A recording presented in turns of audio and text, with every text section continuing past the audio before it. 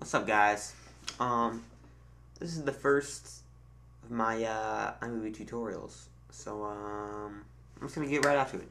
Open up iMovie. If you've already made iMovie projects, iMovie will open up the most recent project. Well, they'll open up it'll open up the last project that you're working on. So I'm just gonna.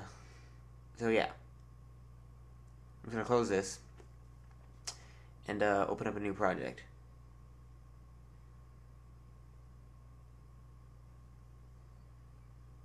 And if you have an HD camcorder, then iMovie gives you options if you want to do 720p or 180p. But I'm just gonna do regular for this video. So just create that. It'll give you the default title of My Great Movie, and there you go. You're gonna start off in your clips section. This is where you drag all your QuickTime files and place them in your timeline. This is a timeline. There's two different things, but I don't have any clips right now, so I'm just gonna record myself through the iSight because I have a webcam on. So there you go. So I have a clip now,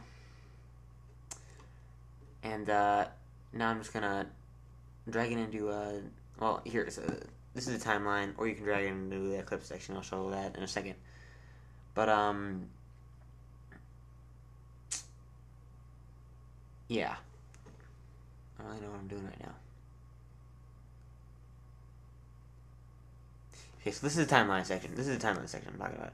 You drag it in, and you can shorten your clip from the back or from the front, and make it cut out whatever you want, or shorten it from the back and make it however you want.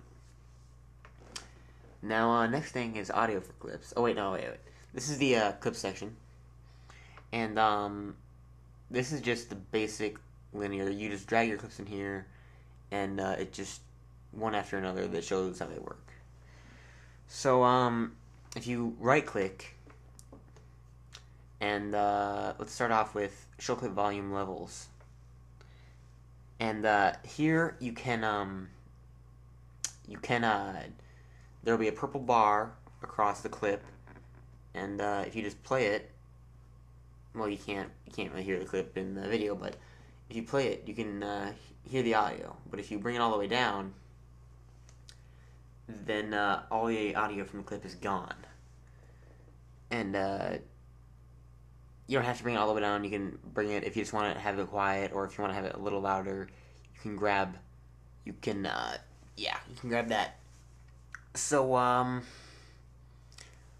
let's now if you right click again, hit extract audio, the audio will be removed, and you can remove the audio separately from the clip.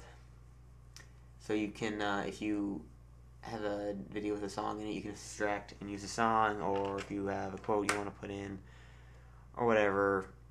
Yeah. So these are X's themes. I'm not big on themes. I don't use themes a lot. They're just they're basically like really fancy titles, is what you could say. And titles, we'll move on titles and editing. But here's the media section, and this is where all your music's gonna be. It'll have a small window for your iTunes library, and you can, just pick whatever iTunes song you want. And then it has the sound effects.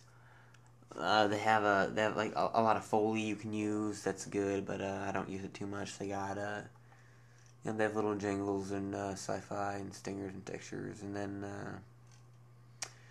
you can just basically bring whatever is in your iTunes library into that. Next is editing, and in editing, you have all your titles, your transitions, your visual effects, and your audio effects. Titles, you got transitions are basically it's just a nice segue into other clips. Video effects, you got you have a lot of choices for video effects. I'm not really gonna go into detail on anything. today audio effects just you know, kind of mess around with the audio. They have like a chipmunk. You can make your voice sound like a chipmunk or make it really low or whatever. And I'll go into that more in another video. But yeah, this is just my starter video. I'm not gonna this is gonna be my this is the first video, and I will post up other tutorials later. Okay, so thanks for watching. Bye.